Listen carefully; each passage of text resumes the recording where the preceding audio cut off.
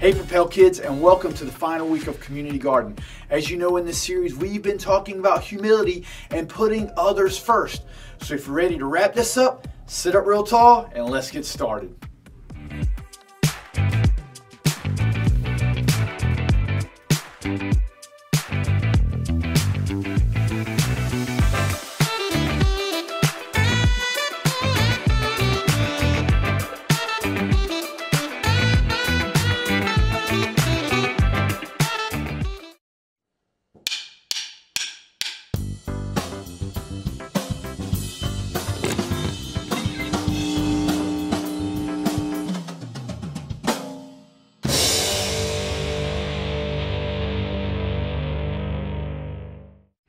What do you deserve?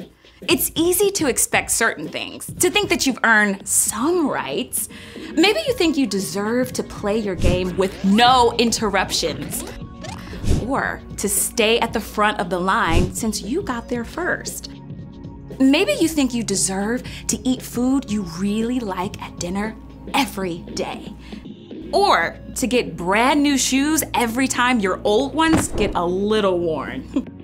Maybe you even think that since you're older, you deserve to go to bed late.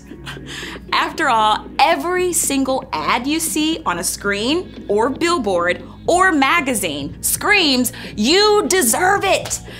But when Jesus walked this earth, he showed us a different way. Over and over, Jesus laid down what he wanted for the sake of someone else.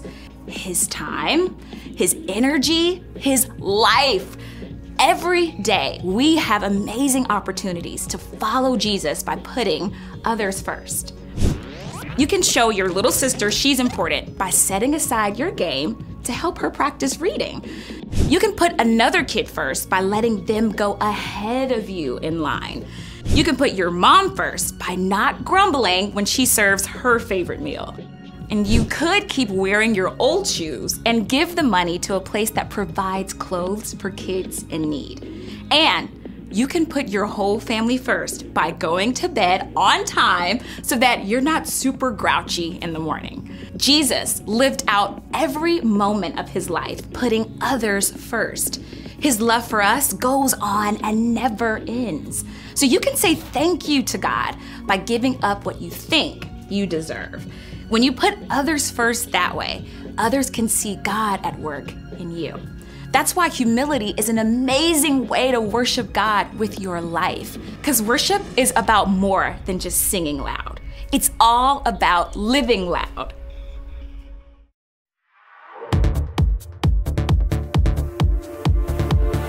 I'm blown away by your love for me. It goes on and never ends. I belong to you.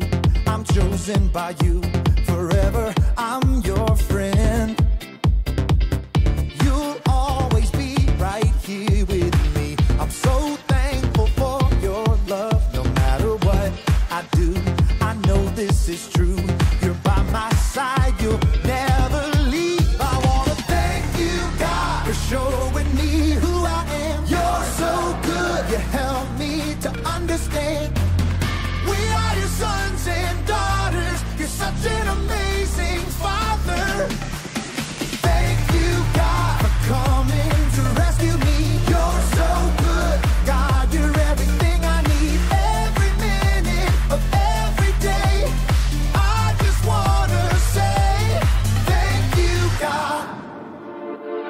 I'm blown away by your love for me. It goes on and never ends. I belong to you. I'm chosen by you. Forever, I'm your friend.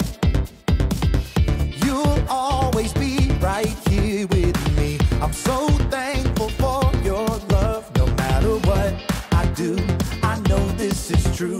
You're by my side, you'll never leave. I wanna thank you, God, for showing me who I am. You're so good, you help me to understand.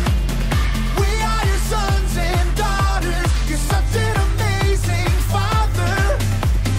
Thank you, God, for coming to rescue me. You're so good,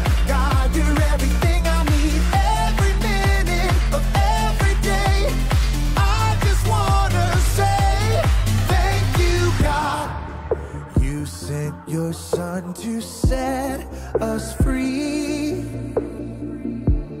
For your love and kindness I will sing. You sent your son to set us free. For your love and kindness I will sing. I wanna thank you, God, for showing me who I am. You're so good, you help me to understand. We are your sons and daughters. You're such an amazing father. Thank you, God, for coming to rescue me. You're so good, God, you're everything I need. Every minute of every day, I just wanna say thank you, God.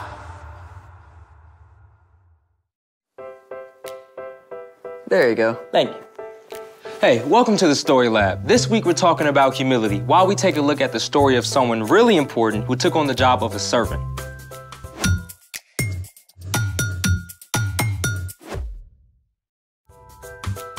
Hey, I'm Carter. And I'm Zeke. We're talking about humility. Which is putting others first by giving up what you think you deserve. I think you should go first and tell everyone what we're doing today. Oh, I couldn't possibly. You first. No, you. No, you. You. You. This is ridiculous. Agreed.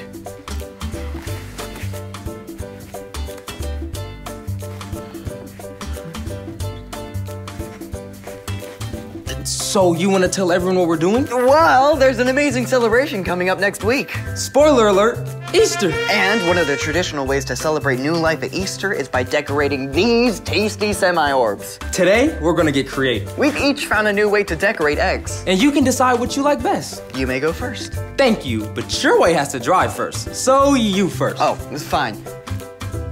Did you just win at being humble? Let's make it. I'm using shaving cream. Step 1, fill a baking sheet with shaving cream and smooth it out.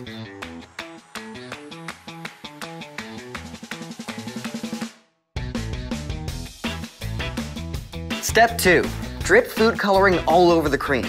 Lots of food coloring. Then swirl it around with a toothpick.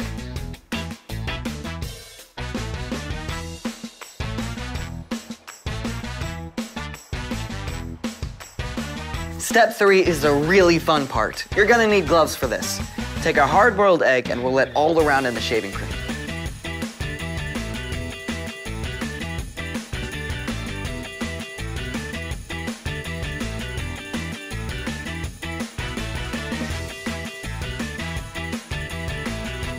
Make sure they're completely covered. When you're done, let them dry for 20 minutes and you can do a bunch of different colors. Voila! Okay, so those may turn out kinda cool. But while they dry, let's try my way. Okay, step 1 is super simple. Just dye your eggs a solid color in the regular way, using hot water, food color, and vinegar.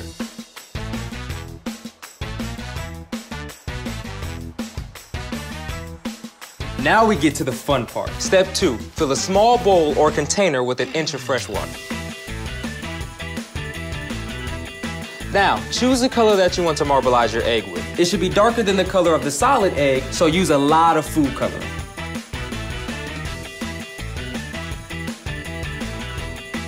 Step 3, add 1 tablespoon of olive oil and stir it gently to create swirls and bubbles.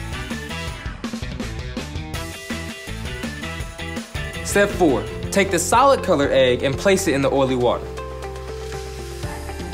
Roll it around with a spoon and hold it in place for a few seconds here and there to absorb more color. The longer you roll your egg around, the more marbled it will be.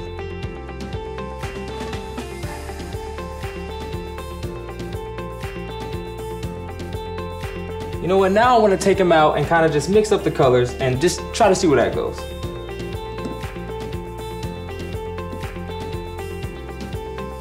These eggs are gonna look very good. Mine are gonna look better. Are they dry? I think so. You want some help? Sure.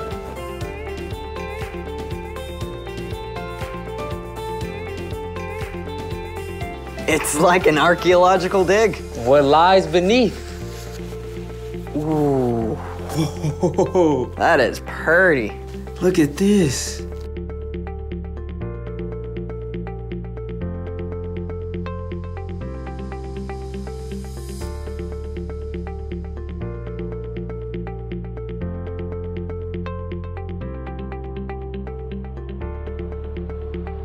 Your eggs are very marbly. And your eggs are very swirly.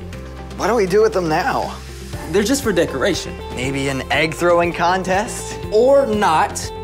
It's time for The story before the story. Today, we're in John, the 4th book in the New Testament. But before John, in the very beginning, out of a deep, deep love, God made an amazing world. But when people turned away from God, the world was broken. God made a plan to draw people back into relationship. So at the right time, God sent a tiny baby to be born in the small town of Bethlehem, God's very own son, Jesus. When Jesus grew up, he began to travel from town to town, teaching and healing. At last, he made his way toward Jerusalem for the Passover feast. Which is where our story starts. Take it away. Hey everyone, I'm Brian. Jesus was about to head into Jerusalem where great crowds were gathered for the Passover feast. He asked 2 of his disciples to bring him a donkey and her colt. They placed their coats across the colt to make a comfortable seat for him. Now, Bethany, where Jesus was staying, was only a short distance from Jerusalem. Jesus had walked hundreds of miles on foot, so why did he need a donkey for a measly 2 miles? Well, great kings often rode victoriously on a powerful war horse. But Jesus knew what the prophet Zechariah had written long ago. Say to the city of Zion, see, your king comes to you. He is gentle and riding on a donkey. He is riding on a donkey's colt. Jesus was showing that he was a different kind of king, a king who came to serve rather than to order people around. As the people saw him coming, they laid their coats on the ground and cut branches from palm trees. They called out, Hosanna! Blessed is the one who comes in the name of the Lord! Hosanna! Hosanna!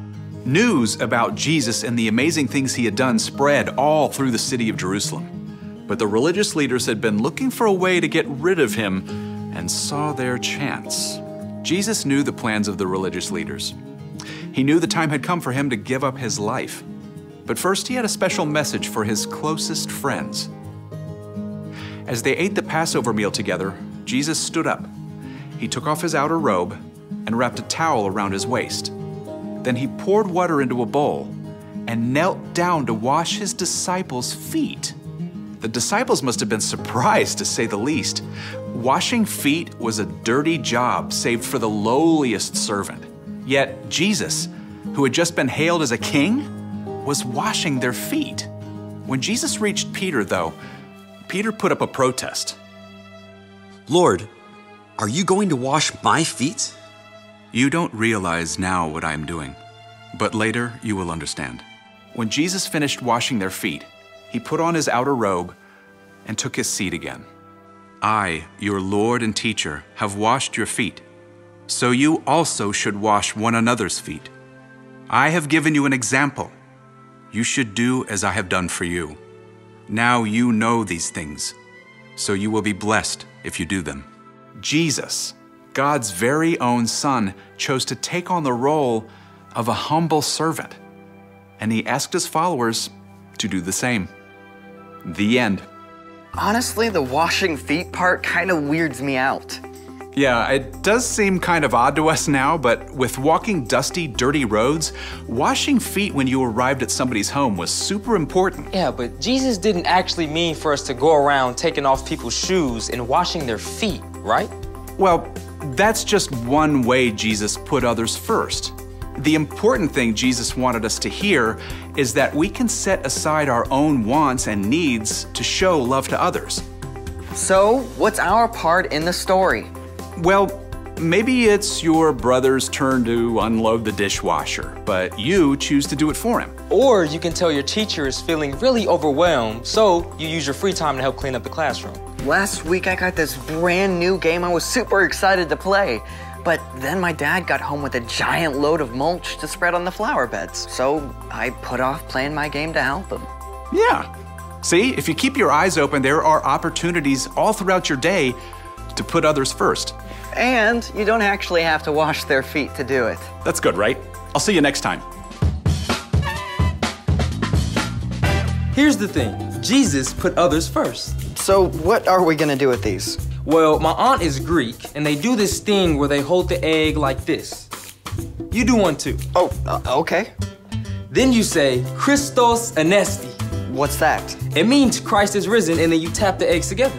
The egg that doesn't crack wins. Let's do it. Christos Anesti. Ooh. I win. The egg just cracked. My turn. All right, ready? Whoa, whoa, whoa, whoa! Tap, not smash. Oh, yeah, sorry. Can we try again? Sure. Thanks for joining us in the Story Lab. See you next time. All right, ready? Ready. Ugh.